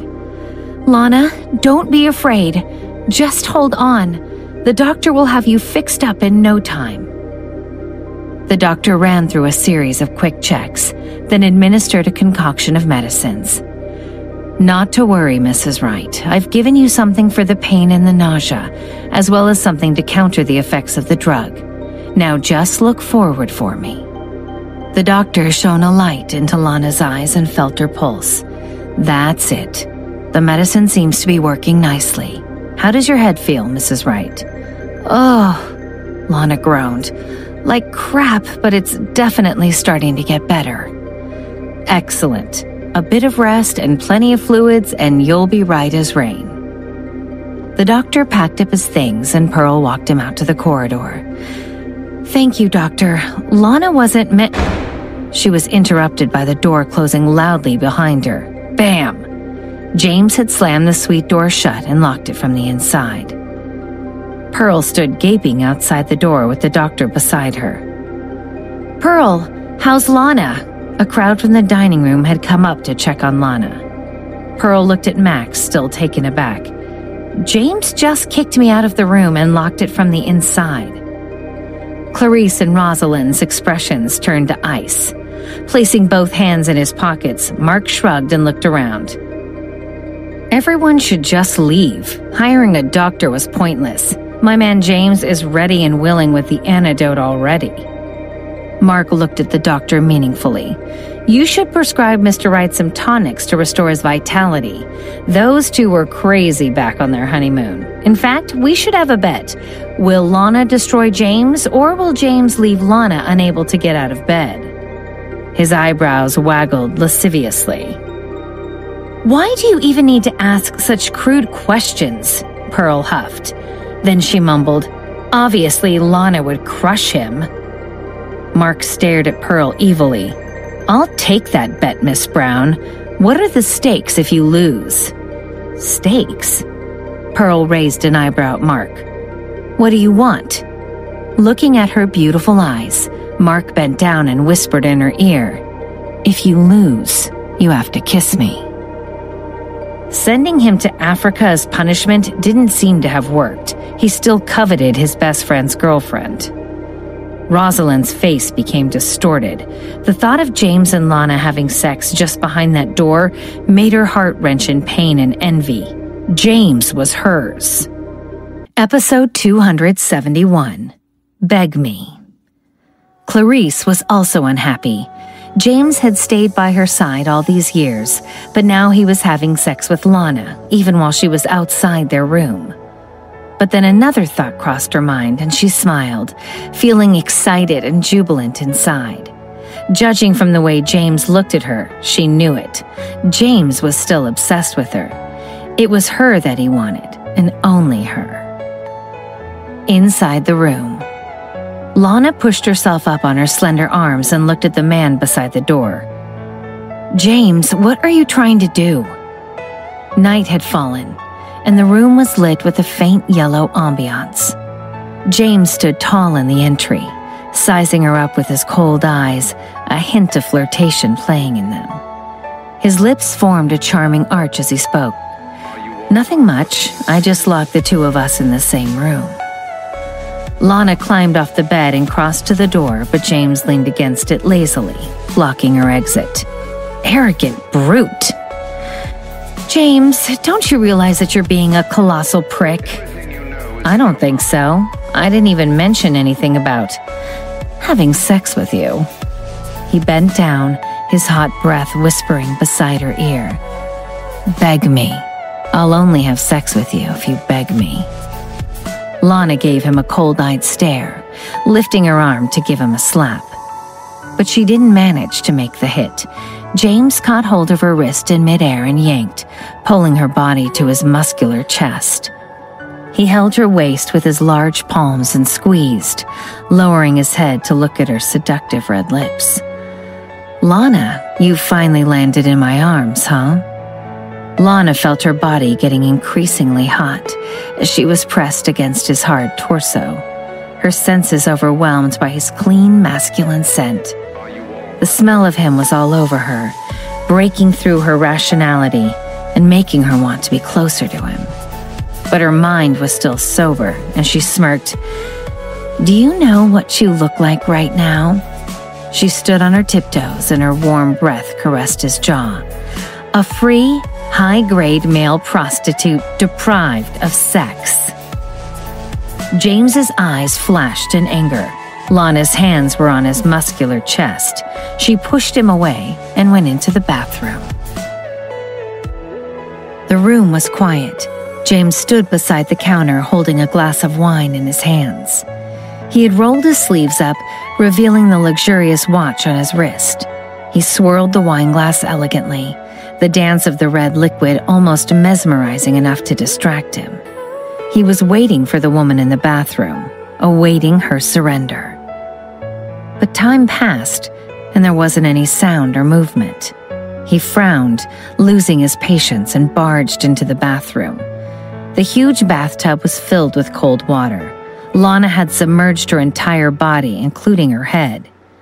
James's pupils contracted. What the hell was she trying to do? He thrust his arms into the tub and pulled Lana out of the water. Episode 272. Striptease. James shook Lana's shoulders and shouted hoarsely at her. "Lana, are you crazy? You're going to drown!" All James could see was the image of Lana's body under the cold water. He felt like he couldn't breathe, and he gasped for air. If he hadn't barged into the bathroom, would she have stayed under? Lana got out of the tub and wiped the droplets from her face. Her silken hair rained water down on her shoulders, the tiny drops glistening over her skin. She was like an alluring siren of the sea, taking the souls of men and leaving them with nothing but an empty shell. Compared to James's burning rage, Lana was icily calm. The shock of the cold water had cleared away the last lingering effects of the drug. Slap. She forcefully slapped his hand from her arm, her eyes flashing. "Don't touch me!" James's hand reddened where Lana had slapped it away, but he shook off his dejection and laughed instead. Leaning forward, he pressed his lips firmly against hers. The burning sensation Lana had felt earlier had been relieved by the cold bath, but with James's kiss, she felt it ignite inside her again with a vengeance. She opened her mouth, biting his bottom lip forcefully, and the faint taste of blood filled their breath. James frowned in pain and released his hold on her. The skin around his lip had cracked open. This woman was truly vicious. "Fuck you, James." James's eyes were bloodshot as he glared at the woman cursing him to his face. Given his well-mannered upbringing, he couldn't bring himself to retaliate and curse her back. He suddenly raised a corner of his lips, chuckling to himself. "It's fine. I'll wait to see how long you can hold it in." He let go of her and moved back gracefully, standing beside the bathtub and lifting his fingers to unbutton his shirt. What the hell was he doing? Why was he taking off his clothes right in front of her? His shirt and trousers were partially wet, clinging to his body and showing off every perfectly sculpted muscle. The man was a work of art. Lana looked at him, clenching her fists. "James, you're not satisfied after locking yourself in a room with me, and now you're trying to seduce me with a striptease. How pathetic are you?" James had already unbuttoned half his shirt, exposing his toned chest and perfectly tan skin. He looked at her, raising a corner of his lips. "Do you want it? If you want it, you'll have to beg me for it." Beg him? Lana clenched her jaw. Her mind was consumed by rage, and she couldn't help but want to charge forward and scratch him until he bled. But her body was winning the fight. She had barely managed to hold back her desire while she was under the cold water. Now, an attractive man was undressing right in front of her eyes. She felt she might be consumed by the sensations burning inside her. James! She lifted a finger, beckoning him over to her. Come here. Episode 273. Stop lying to yourself. She signaled for him to go over. Did she really take him for an obedient puppy? James started laughing, though he was evidently angered. Lana, did the drugs damage your brain? You're still unclear who has the upper hand here. You're the one in need. You should be the one begging me. He emphasized the word beg. He wanted her to beg him. This woman was a stubborn nut to crack. He had wanted her to yield to him all along, and over time it had become an obsession. It had even gained priority over his fixation on Clarice. The only person he could bear the thought of having sex with was Lana. His mind was filled with one goal, to make her give herself to him completely. Lana stretched out her arm and flicked back her hair, revealing a cold charm. You think you want me to beg you, James? Please, stop lying to yourself. If you think I'm going to beg, you're dreaming. If I was really that desperate, I could always sort myself out. James took a deep breath, and a vein started pulsing in his jaw. He couldn't listen any longer. Lana, do you need a mirror to see how shamelessly you're behaving right now? Lana leaned against the sink lazily. I may be shameless, but do you dare deny that you're fond of my shameless ways? James opened his mouth, but found he had no retort. I'll give you 3 seconds to come over here. 1, 2. Despite himself, James hurriedly crossed the tiles. Looking at the refined man in front of her, Lana scoffed. Ever since I found out you secretly brought lube on this trip, I realized you're desperate enough to do anything for me. James bent down, silencing her with his lips. He vented his frustrations and anger by kissing her passionately, biting on her lips and twisting his tongue around hers. Lana kissed him back. She wasn't usually a fan of such unhygienic practices as exchanging saliva, but right now, the relief of the kiss outweighed her usual distaste.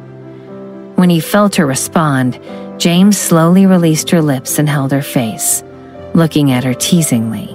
See, you do want me. Lana looked at his lips. The sight of her teeth marks on his skin made some kind of desire inside her flicker to life.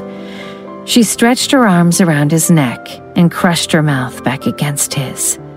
James was the first and only man she had ever kissed, and she was inexperienced and a little clumsy. Her artlessness made James almost exhale in relief. So she didn't have any experience kissing men other than him. Lana had been true to him all this time. A wave of happiness swept over James as he wrapped his muscular arms around Lana's waist and pulled her tightly into his embrace. Episode 274. Who's begging now? James carried the woman in his arms into the bedroom. Lana's arms were still around his neck, and her legs circled his waist. She carried on kissing him relentlessly. He lowered his head and pushed back into her kiss, their mouths battling for dominance. In that moment, they were inseparable. The room was quiet, but the air crackled with electricity. Nothing could be heard but the sounds of their lips against each other, as their bodies pressed together in a passionate embrace. Lana felt herself lowered onto a soft surface, and she stretched her arms behind her to support her weight on the bed. But all she felt was the couch? They were on the couch? James hadn't carried her to the bed, but had stopped at the couch instead. Lana's lithe body instantly stiffened up as the memories from their honeymoon night 3 years ago flooded into her mind. That night, she had lost her virginity to James on a couch. Hey, I don't want it on the couch. Get on the bed. She gave him a cold-eyed stare and tried to get up. But James's strong body towered over her. 3 years ago, I made you my wife on a couch, and I've been thinking about doing it again ever since.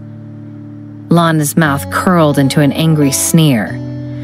Why the hell do you think I'd want a repeat of that night? Do you think I enjoy being called another woman's name? Being humiliated? You're a real asshole, James. You know that... Her tirade was cut off as James covered her mouth with his. She bit his lip hard and he hissed in pain. Lana felt his body stiffen under her palms. "Oh, you like a little pain, do you?" she said, and bit down again. James let out a moan of both pleasure and pain, and moved in to recapture her lips, but Lana turned her head. "You want more? You can have it. On the bed." James groaned in delicious agony. "Damn you, woman!" He grabbed her hips and swung her off the sofa. Lana's stomach swooped at the ease with which he lifted her into the air and tossed her onto the bed. As he leaned over her, she clamped her legs around his waist and flipped them both over. James thumped back onto the bed as Lana straddled him. He gasped as she grabbed his wrists and pinned them over his head, his eyes shining and his hair tousled. "Well, Mr. Wright," Lana purred, "let's see who's going to beg now." 40 minutes later, James's muscular chest heaved as he struggled to get his breath back. His bangs were wet and fell messily into his hazy eyes. His shoulders and back were covered in scratches, and he smiled dreamily at the light stinging sensation they left. He turned his head and nuzzled his nose against Lana's, kissing her slowly. That kiss lingered on the edge of her consciousness and carried an unfathomable weight. Her beautiful face was filled with a heady, flirtatious charm that made it hard to look away. Her eyes seemed clear and bottomless, like rain running into an endless sea. James thought he would start wars and burn cities for those eyes. Lana fluttered her long eyelashes and turned her head, breaking their kiss. "Get lost," she said, but there wasn't much heat in it. James frowned. His breath was still uneven as he looked at the beautiful face beside him. "Lana, who taught you to burn your bridges after enjoying yourself? Clearly we both had a good time. Why ruin that now?" Lana opened her eyes and saw his handsome face right in front of her. When he let his ironclad mask slip and lay there before her, out of breath and hazy-eyed, he looked like nothing but a love-struck young man.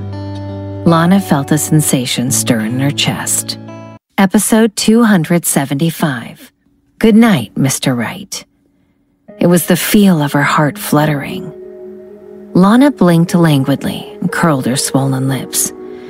"You're quite right, James. I don't want to ruin it, which is precisely why I'm telling you to get lost." "Ha!" James laughed. "Cute, but I preferred it when you were screaming underneath me." Was that pride she could hear in his voice? 1 minute Wright had finally proven himself. Lana stretched out a leg and pushed him off the bed. "Go on, scram!" James took a last lingering look at her, tangled in the sheets, before gathering his clothes and headed into the bathroom. As the door clicked shut, Lana rolled over, exhausted. She didn't have an ounce of energy left, feeling like she had landed in a pile of cotton candy. She pondered sleepily over the feeling deep inside her, unsure how to describe it. She knew she was guarded when it came to physical intimacy, but she never really understood why. Lana's mind was unusually relaxed, and out of nowhere, a fragment of a memory popped up. It was a little girl swimming urgently in a river, as though she was trying to rescue someone. Her head throbbed, the sudden pain caught her off guard, and she jolted upright and fell off the bed. "Oh!" James rushed out of the bathroom and saw her on the floor, tangled in the bed sheets. His defined abs stiffened. Her fall had triggered something in him, as though someone had broken something precious in his heart. "Lana!" He crouched over her and huffed. "I can't even leave you alone for 2 minutes before you're throwing yourself across the room." Lana rolled her eyes, struggling to get up. The next second, James had scooped her into his arms and settled her back on the bed. 2 minutes? She'd been away from him for 2 years, and she'd been perfectly fine, thank you very much. Seriously, what on earth was James thinking? Lana turned her back to him and yanked the covers back over herself. But before she could get comfortable again, James was there, his large palms planted on either side of her as he loomed over her with a wicked smile. Lana was tired and crabby, and she glared at the man above her. "Enough, James. I'm going to sleep." James stretched out a large hand and patted her face, laughingly saying, "Lana, I know you're not so naive to think that once is enough. That was only the appetizer." Lana gave him a cold-eyed stare, lifting her hands to his chest to push him away. But James grabbed her wrist in midair and pinned them over her head. "You almost ruined me on our honeymoon, Lana. I've not forgotten about it. If you're not willing to beg me to take you, fine. By the end of the night, you'll be begging me to stop." Lana's eyelashes fluttered at James's words, and she flicked her tongue out to lick her lips. James smiled smugly. "Good girl. You know deep down you can't resist me." "You're right," Lana breathed, slowly drawing her legs up. "I can't, James. I can't get enough." "Oh!" James yelped in pain and tumbled off the bed. "What the hell, Lana?" he yelled, clutching his groin as he curled up on the floor in agony. Lana smirked at him over the edge of the mattress. "I can't get enough of seeing you make an absolute twat of yourself. That knee to the ball should put you out of action just long enough for me to get some sleep. Good night, hubby." She threw a pillow at his head and rolled over, grinning to herself.